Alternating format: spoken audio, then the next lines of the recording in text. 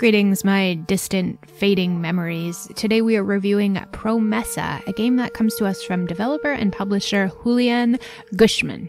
Short aside, I am very sorry if I mispronounced that. I really tried my best. Promesa is almost more of an art piece than it is a video game. It's what I suppose you could call a walking simulator.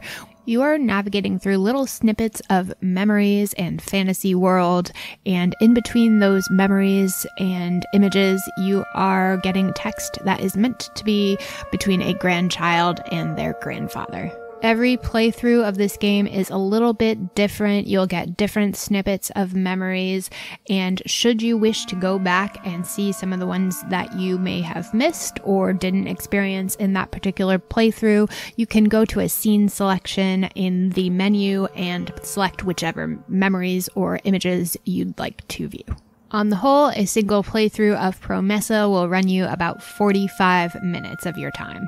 And I should note that you should have the 45 minutes to devote to this if you want to do a playthrough, because there is no save feature. As I mentioned before, this is more of an art piece or an experience than it is a video game, so all you're really doing is navigating with the left stick and moving the camera with the right stick. One minor word of caution: if you're anything like me and you suffer from motion sickness, this one did get me a little bit. Could just be a me problem.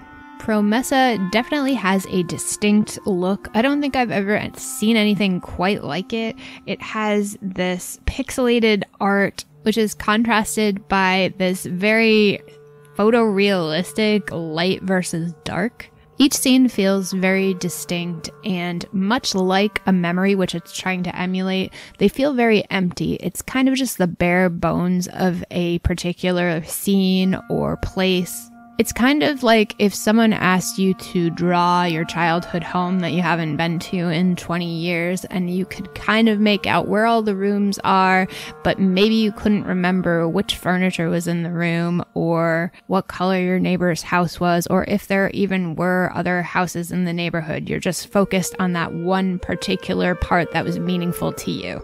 You go back and forth between these memories with no real linear path, and it definitely is meant to mimic kind of the fading mind or the fading memories of an older individual. The soundtrack is also pretty distinct. It's very discordant and kind of unnerving at times. When I opened up this game, almost thought I was playing a horror game. I don't actually read what a game's about before I play it half the time, so I did not know what I was signing up for. Between the really unique graphics and the rather unnerving soundtrack, as well as the footsteps from whoever you're supposed to be playing as, it really sets a tone, and the presentation in this game is very distinct. Promesa is going to be available on Steam as of October 15th for $4.99.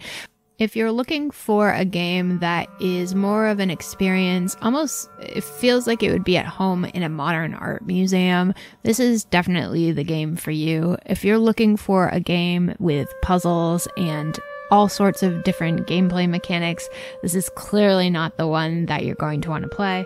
Going into this game as a blank slate, I was taken aback at first, but once I settled into the experience and figured out what I was reading and that I was learning about this grandfather and their grandson, it really made for a poignant and meaningful gameplay experience. Remember, this is a short game and can only be played in a single burst, no saving and going back to it. However, you do have all of the scenes to select if you want to relive one of the memories, and let me tell you, this is a memorable one.